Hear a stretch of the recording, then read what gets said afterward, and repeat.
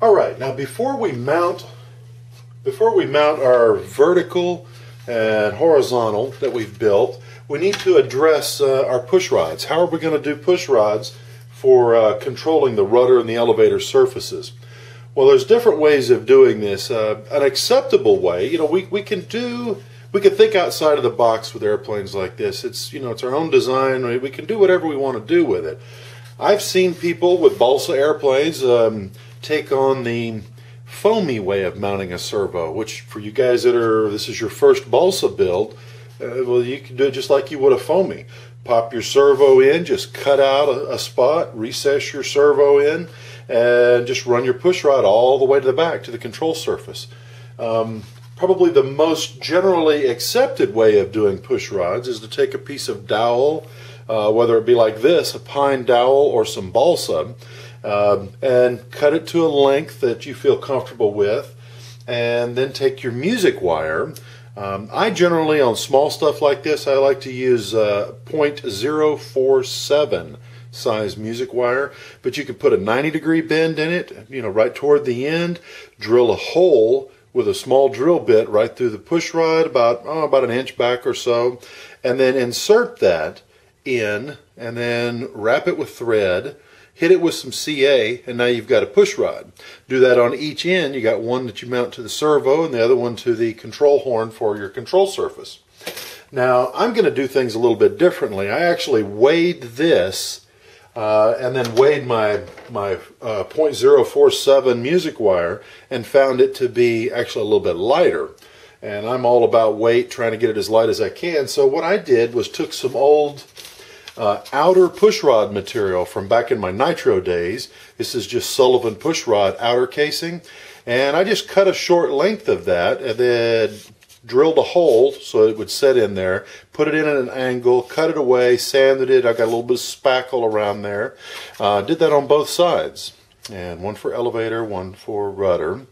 And then midway, it's going to be kind of hard to see here, but midway through the fuselage, I put a piece of scrap balsa and two short sections of that same material. You can buy this stuff at your local hobby shop, or look around and find some plastic tubing that you think is going to work. This stuff is actually quite a bit large, but I was able to use it with a little slop and all. The reason that we're going to do this, this stuff will work just fine. The reason we're going to do this, in the center here, we need it to be supported every few inches so that the rod doesn't flex. And just by having that little bit of support in there, that'll keep the rod from flexing. Now we'll put one through each side, and hopefully you'll be able to see this. But I'll be able to put in my servo, and then, this is going to be, there we go. I'll be able to put in my servos, and I'll be able to run my rod right down the middle for the servos to latch onto there. And I'll do that on each side. That's the way I'm doing it, and I wanted to take a moment to show you that. So now you kind of got a little bit of an idea. We'll probably do a whole show on, or a whole video, I guess, on different push rod techniques as time goes, because I want to show you guys the things that I've learned over the years. But those are just a few simple ways of doing push rods, and I'll leave that to your own preference on how you want to pull it off. Whether you go inside or outside, make sure that your push rod is rigid enough that you don't have any flex. If I was to use this 047 music wire without any supports, like I put here in the middle, well, then it would flex, and under a load, it would just bend. I've seen this mistake many times, and if it bends, well then, you're going to have an airplane crash. So you need it to be rigid, and the way you get the rigidity is either using bigger stock that won't bend, or keep it light and just support it every 3 to 4 inches, and that'll keep it from flexing away on you and losing control of your airplane. Now that we have our push rod situation figured out, like I've done on this particular plane, we're ready to mount the stabilizers at the rear. Now with this particular design, remember I had you notch the top of the fuse, and you've already got the sides notched per your templates, the sides of the fuse notched. Well now, since we've glued this together 90 degrees, all we have to do is slide this right up and in place, just like that. Now, just a quick double check. You know, when we drilled our hole to mount our wing, then we made certain that we had the distance from the wingtip to the tail of the fuselage. We made sure that we had those pretty close to being equal. When I say close, mine came out to be about a 1/16 inch difference, and honestly, that's just fine. The next thing we want to do with this is try to, check the same different distances. We want to check from the wingtip to the tip of the horizontal stem, kind of make sure that that's within, acceptable range, about a 1/16 of an inch for something like this. In which case, in this particular situation, I've already checked it and made certain that it is okay.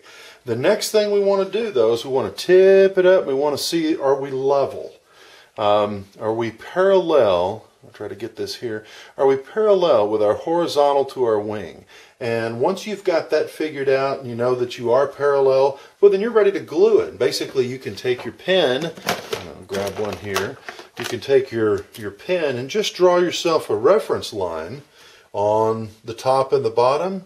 And I'll see if I can basically catch it for the camera. But I'm just taking my felt tip and just making a little light line. And by doing this, we can see where we need to put glue. We can also do that on our vertical. Put it there, and right here. And again, we know that we're dealing with 1/8 inch stuff.